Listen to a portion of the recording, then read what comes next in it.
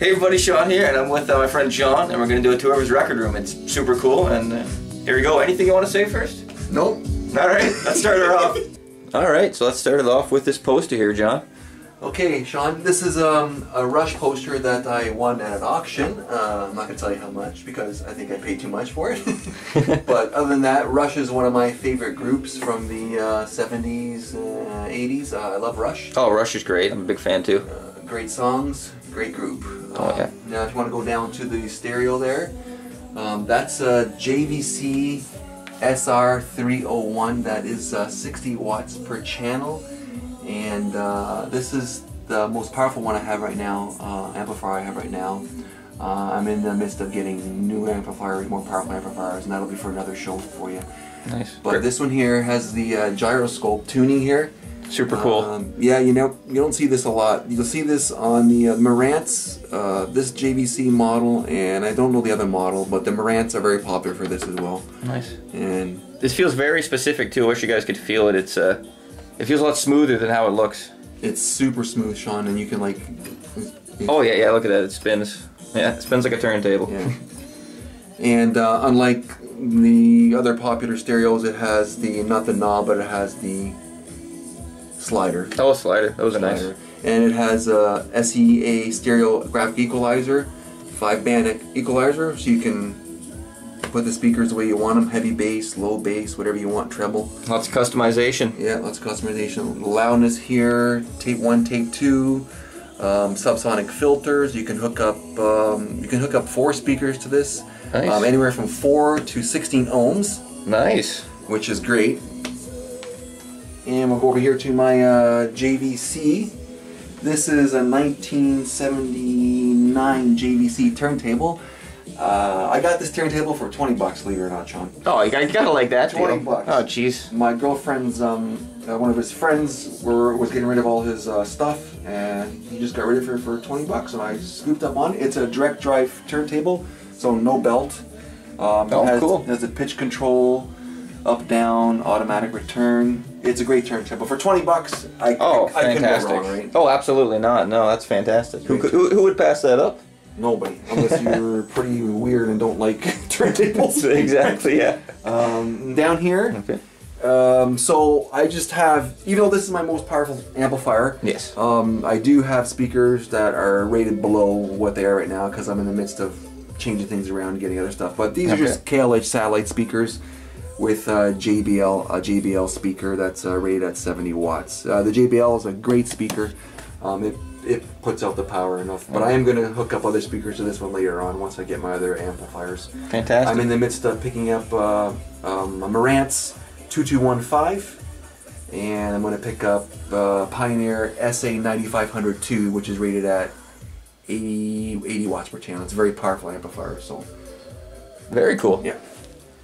And now we're gonna go for my collectible stuff here too. Yeah, might as well. Yeah. I'm a big comic and statue collector fan.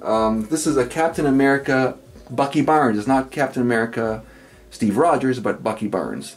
If you know anything about the comic books, Bucky Barns became Captain America for a bit, and he donned the costume and everything like for him. And this is a Sideshow collectible.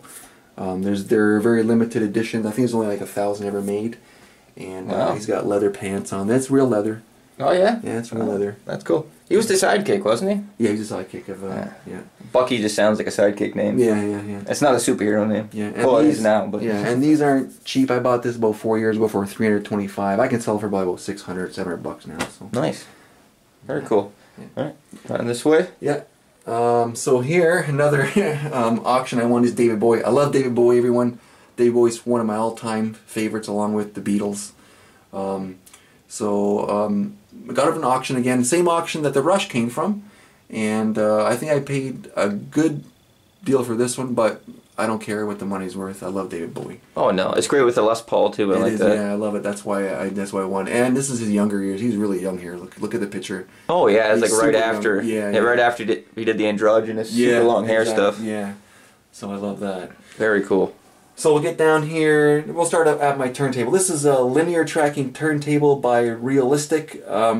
But if anyone knows Realistic back in the 70s and like late 70s, Realistic was just another name for Pioneer. Pioneer just like changed names. Well, they didn't change names. They just made other equipment and just named them different names, just to spread out their line. Yeah, wider, just right? another way to sell it. Yeah, I'm going to sell it. So this is a linear tracking territorial. This is belt driven, and explain linear real quick for people who don't know. linear is, you know, in your normal turntables, it's just an arm that you pick up and you put down, and it goes. It goes into the thing. Yeah, into the record, into the grooves. But linear is all electronic, where this arm here just slides across the base here, and there's a laser here that actually reads how big the record is. So you can switch it from 35 to 45, and the laser will automatically read it and then return it back. Yeah, it's supposed to be a lot more of a true sound too, right? Yeah, true sound, and it skips less, right? Yeah. As another turntable, so I can hit this thing while it's playing, and it won't skip. Oh, that's awesome! Right? You gotta like that. Yeah, it won't skip, and it has nice 4 big damping at the bottom there. You can't see them, but damper. Oh yeah, I got them. Yeah, they're Very cool. They're really big and really Cushy. so yeah. Nice. Yeah, that thing's beautiful. Yeah. And this is one of their lower end models, but you know, I bought a new needle for it, and it sounds high end now. Oh, there you go. You know, right. the needle, in my opinion, is one of the most important things on any turntable. You got to get a high quality needle. Oh yeah, if that's where it all starts from, right? Exactly. The needle. Yeah. Right. So that's a turntable. So what I have hooked up to it is the Telefunken. I know people out there are gonna say, Telefunken, that's shit. I never heard of that crap before. Well, it ain't crap, everyone. Telefunken is a German company. I know everyone loves the Japanese. They make good Japanese stuff. Japanese capacitors, are really good. But the Germans made great Telefunken stuff, and they were selling their stuff in Europe, all over the place in Europe, whereas North America was selling all the Japanese stuff. If you're lucky enough to own a Telefunken, anything Telefunken, then you're a lucky person. So I got lucky at the first digital Telefunken. This is the first one that ever came out in 1981. So here comes, the top part here is the amplifier, the DC amplifier RM300. This amplifier here is extremely rare. It's a very rare amp. You'll be hard pressed to find that amp anywhere anymore. They're just impossible to find. For the rest of the two pieces, you can probably find them, but they're still hard to find. So down here is the tuner. Mm-hmm. Okay. Very cool. And it's all digital. You got a calculator on there too? Yeah. It's all reset. Everything's all set up for the channels, the radio stations, everything. Yeah, that's awesome. On there. And this is the beautiful machine. Yeah, this is the preamp. Okay. Okay, with all the volume control. So it's got volume, balance, treble, bass, and the mid-range. So what the mid-range is if you're, let's say you have a song that's more, not instrumental, more voice. Okay. You can put up the mid-range and you can hear the voice even more. It clears out the voice even more, right? Oh yeah, I guess so, right? Because that's usually where they put it in the panning is right in the middle, right? Yeah, exactly. Fantastic. That's really cool. And it does come with a remote control, but you try and find a 1981 remote control. You're not going to find it. Oh no, yeah. For this thing, someone's not going to have a stored remote control with this thing. You can't find it anymore. I'd have to go to Europe. Oh yeah, I bet, yeah. And search through like Goodwills and stuff, for a remote. Because you're not going to find it here. No, that's pretty funkin' crazy. Yeah, Telefunken crazy, yeah. Yeah, had to do the pun at some point. You know? Yeah. It's too obvious. And so these three, if you were to look for them now, these three, you'd probably pay about $500 to $600, but I got a good deal. But I'll tell you what I've got totally once we get down to this tape deck here. Okay, down to the tape deck. So if you get down this tape deck, this is a Telefunken tape deck. This is part of the line of this one that matches everything. See, RC300, RP300, RT300, RM300. The 300 stands for the whole series of the line, right? Yeah. So this is a 2-speed.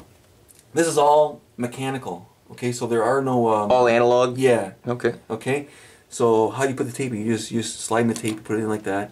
Yeah, that's super cool. You see the tape too, right, the whole time? Yeah, you see the whole tape. And to take it off, you just put both your fingers in here, and these two levers go in it, and you just pull it back up. Just a nice pinch, eh? Yeah.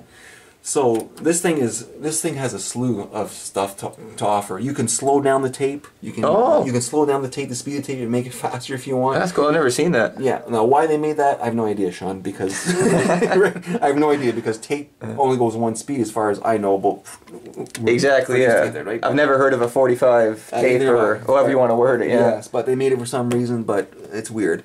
So it's got everything: timer, autoplay, memory.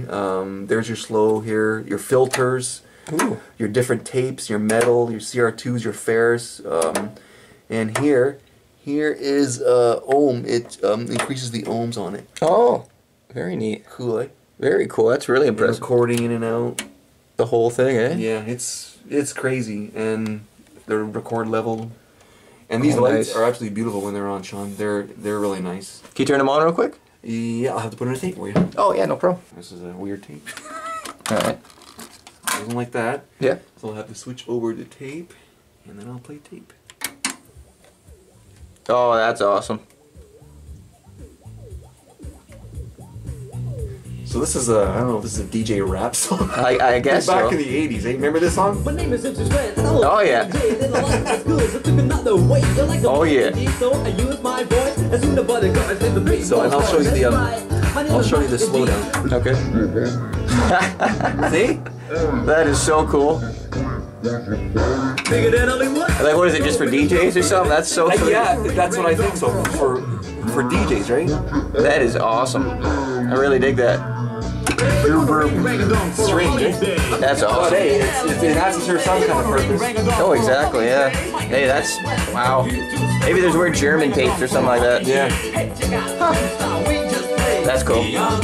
But anyway, this unit here, if you were to find this unit by itself, it's probably at least $200, $300 by itself. But back in the 81 when it came out, it was selling for $900 top of the line tape deck back then. That's wow. Yeah. And how you take it off, you just put your fingers there and take it out. Nice and easy, nice and simple. Yep.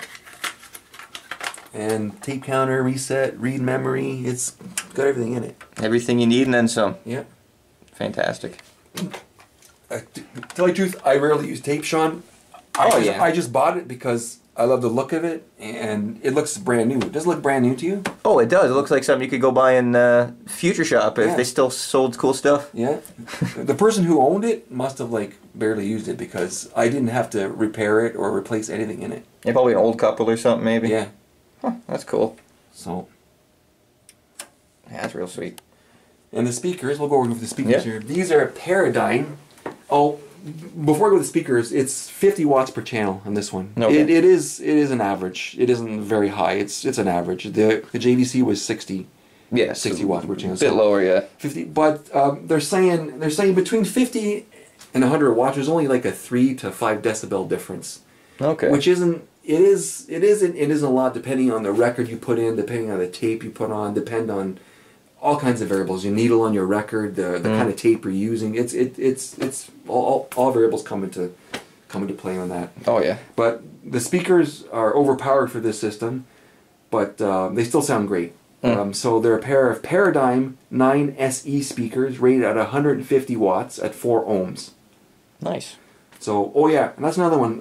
The great thing about this system, it takes 4 ohm speakers, or 8 ohms.